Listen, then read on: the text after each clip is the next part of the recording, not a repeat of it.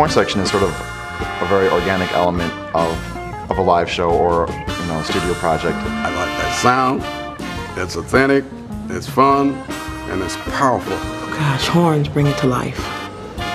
Yeah, they bring it to life. It makes you go, wow. I used to drive a beat-up Chevy, and I broke down Raggedy Foot.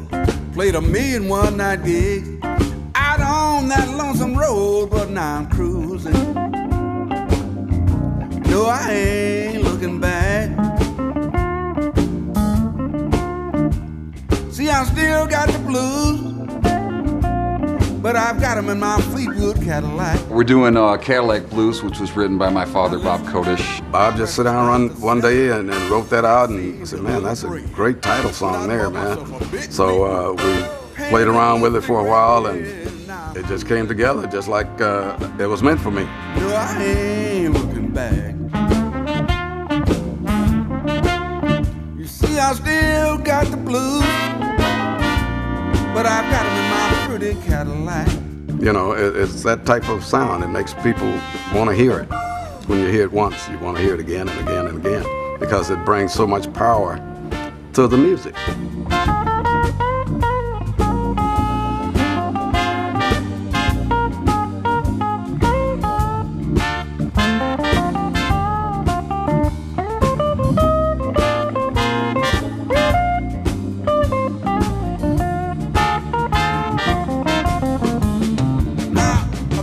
Is a fine car. It's got everything I need, and it's built just like my baby. Built for comfort and not speed. Yes, I'm cruising. No, I ain't looking back. We started the Motor City Horns in 2000. We've probably already been on about 6 or 7 albums. Much of it is based in a blues type context. Along with touring with Bob Seger and the Silver Bullet Band this past year, we've also been doing some recording projects with some regional and local bands. It's very exciting. Let the good times roll. Yes, I'm cruising. No, I ain't looking back. I still got the blues, but I've got them in my pretty Cadillac. One of my CDs with the horns, I had 3 horns when I recorded I Gave My Life to the Blues in Holland. And it worked out well then, and I missed that sound. And when I heard the Motor City Horns, I said, that's the sound I want again.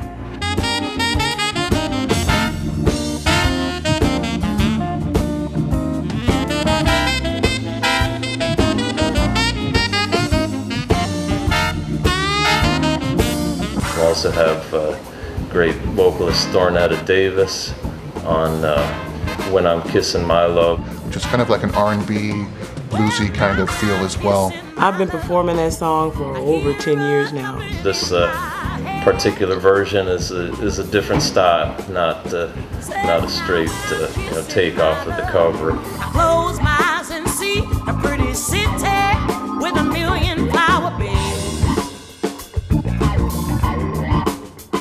And now I hear the angels sing songs only angels sing. And he's such a fine thing that I feel my heart thumping and skipping when I'm kissing my. When the guys put the horns to it, I performed it with them for the first time at the 2007 Jazz Festival.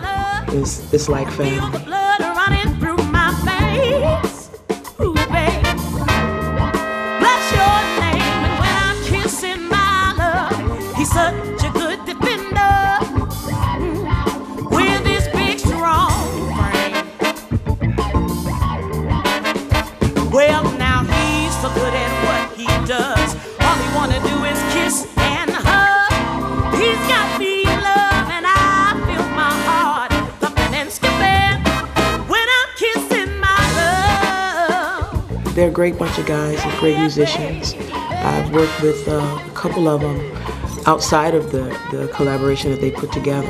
One of the strengths of the Motor City Horns is our diversity and versatility. They bring so much more, so very organic thing, put it all together, make it happen.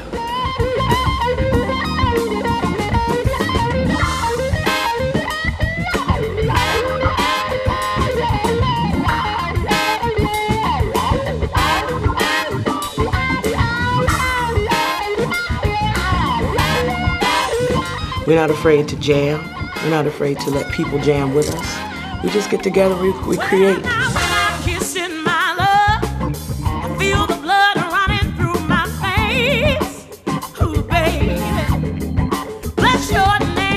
I'm proud to say I'm from Detroit. I don't want to say I'm from the outskirts, I'm from around, I'm from Michigan. No, I'm from Detroit. He's so strong. Well, now he's so good at what he does. All he want to do is kiss and hug. He's got me in love. I feel my heart coming and skipping when I'm kissing my love. The last song we'll be doing is Superman Lover. Chris Kodish on vocals, the horns, and a little bit of background vocals by Skeeto Valdez behind the drums there too. Superman Lover? Superman Lover. I got X-ray vision, yeah. You know that I can see through steel too. But I know there's something wrong with me, baby. Cause I can't see through you. But they call me the Superman Lover, yeah. You know they call me the Superman Lover, yeah. You begin to realize as a working musician that you need to have a lot of different things under your belt. You know, perform in small groups, large groups, variety of ensembles. I can pretty much handle any scenario that comes up in the studio or on the stage. You might see me flying by, why don't you just look, look. And if you do, come on and look, look. Well, I'm flying straight to you and they call me the Superman Lover, yeah. You know they call me the Superman Lover, yeah. Everyone's got great chops, can read, and great stage presence, great phrasing, great soloing ability. So it's easy. We have arranging capabilities, especially with Keith Kaminsky and Mark Byerly. We're able to handle any arranging situation. Typically we'll listen to the tracks, try to pick up on different ideas if there's not something already pre-arranged, and then organically let it grow from there.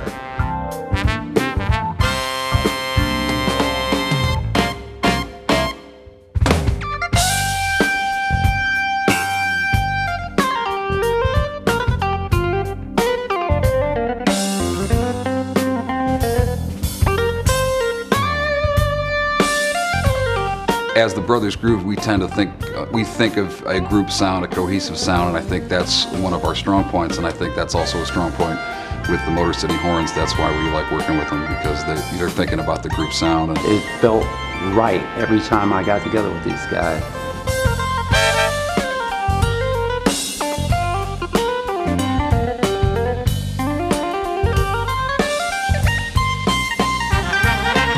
This is Motown, and you're brought up listening to the Four Tops, Temptations, and so on.